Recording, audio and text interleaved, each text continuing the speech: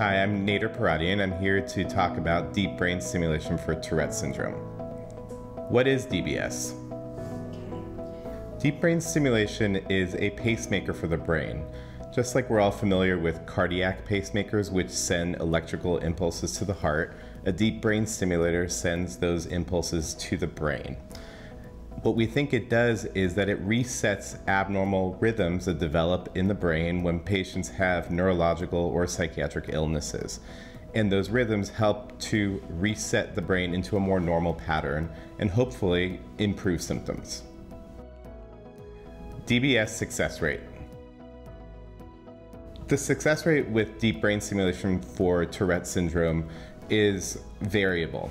On average, we expect people to improve about 30 to 50% with stimulation, but individual results can vary from as little as 10% improvement, and some people will get complete remission of their symptoms with deep brain stimulation. When to consider DBS? Deep brain stimulation should be considered as a treatment option for Tourette syndrome once all medical therapies have been tried and exhausted, and once someone has undergone cognitive behavioral therapy.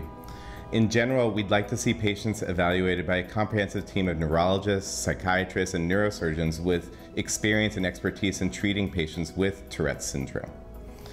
We will consider patients for surgery once they reach the age of 16 or 18, depending on their symptom severity and how much it's affecting their quality of life.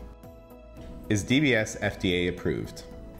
While deep brain stimulation is approved for diseases like Parkinson's disease and essential tremor, it still is not approved by the FDA for Tourette syndrome. Still, many centers that have experience treating Tourette syndrome are providing the therapy after a comprehensive evaluation. If you're interested in deep brain stimulation, you should check with your medical center near you to see if they provide these services. For more information, you can visit the Tourette Association website at tourette.org.